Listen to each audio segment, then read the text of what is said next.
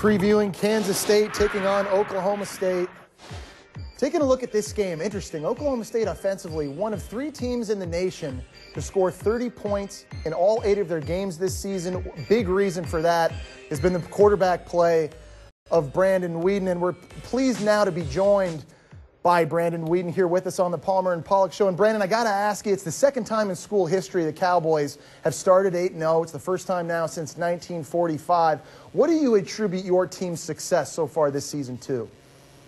Yeah, I think a number of things. I think guys are just staying focused, taking one week ahead, 1 week at a time, and not really listening to what people are saying outside of what we have going on. And I think that comes in part because we got a pretty mature team and guys that have played a lot over the last couple of years and had some success last year. So I think guys are just staying focused and staying humble.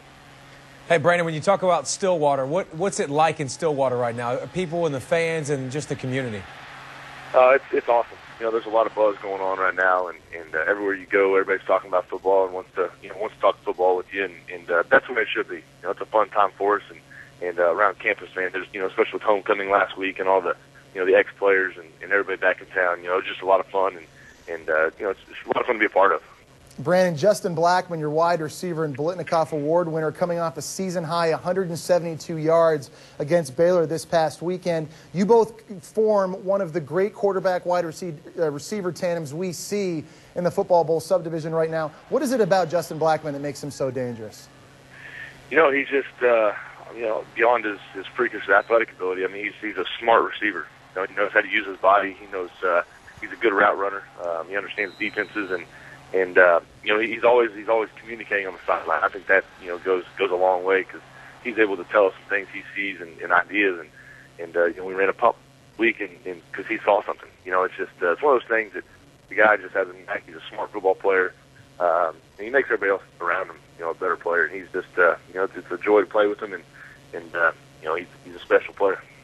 Brandon, Joseph Randall's bringing a lot of balance to your offense right now. What's that been like? You got the passing game going. You've had that going. What's it been like getting him rolling and him scoring 4 touchdowns a couple times this year?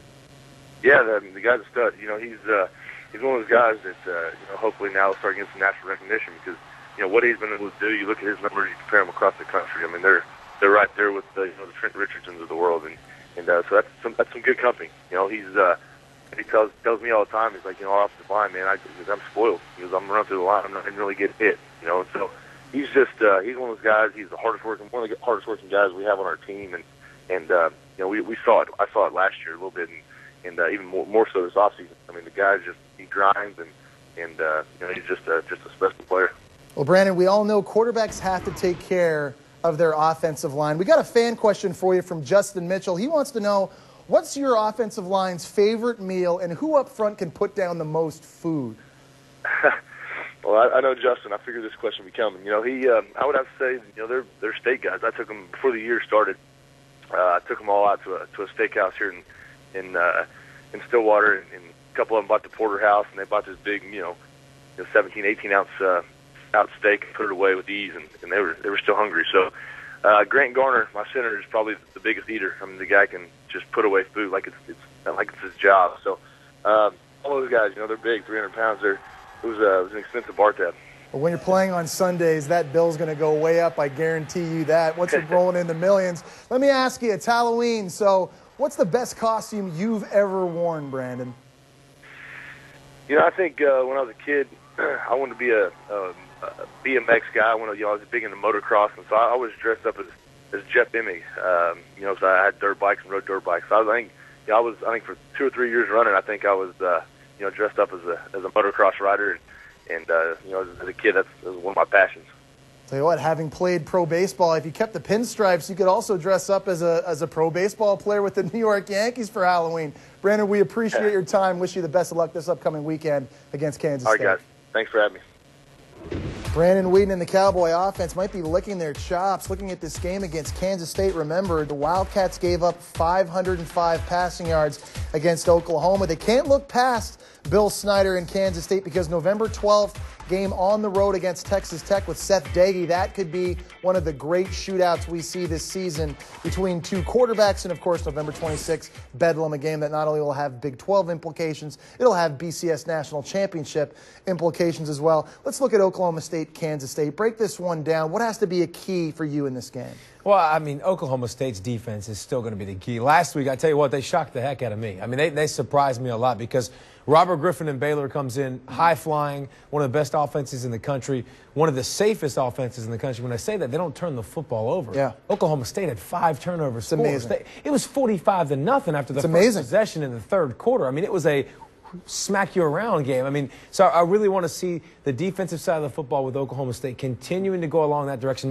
It doesn't always have to be turnovers, but they forced at least one turnover in every single ball game. They're number 1 in the nation by a long margin in turnover margin. And if Brandon Weeden continues his high-flying act with taking care of the football, this team's legit. We have questions, but it's still legit. There's a reason why Oklahoma State is number 1 in turnover margin. It's because of that defense, Davey. They've now taken the football away 26 times in the last 5 games. And defensive coordinator Bill Young told me earlier this year the goal is to get 3 a game.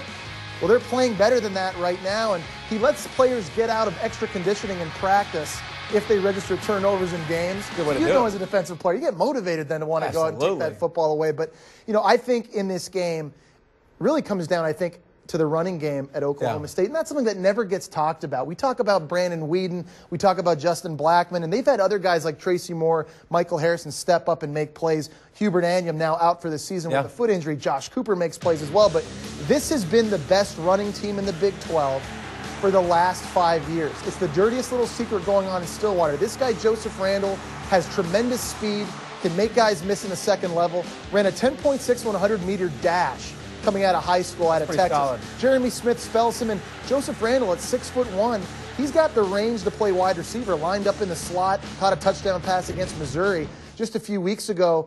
Joseph Randall and Jeremy Smith, they can get it done on the ground, and it's that running game that opens up a lot of the big play-action passing opportunities for Brandon Weeden. Yeah, and I think the running game for Kansas State is something that presents a challenge when you look at Oklahoma State. They're really good in the secondary, really experienced in the secondary, but Colin Klein running downhill. You talked about John Hubert as your guy last week, didn't you, as your X factor? I mean, can both of those, I look at him as like an Ontario McCaleb for Cam Newton last year, a year ago, the guy that can get on the edge. So Colin Klein in this running game, can they play a little bit of keep away? Can they keep that physical nature? Against Oklahoma, they started it, but they couldn't finish it. But the bottom line is, you get them in passing situations if the secondary is good enough to do that, or if the front seven is good enough to do that, Oklahoma State will win in a shootout. See here, Oklahoma State and Oklahoma still in control of their respective destinies inside the Big 12 Conference. Of course, they'll meet at the end of the regular season at Bedlam. That's a game, of course, that could determine who potentially plays in the BCS National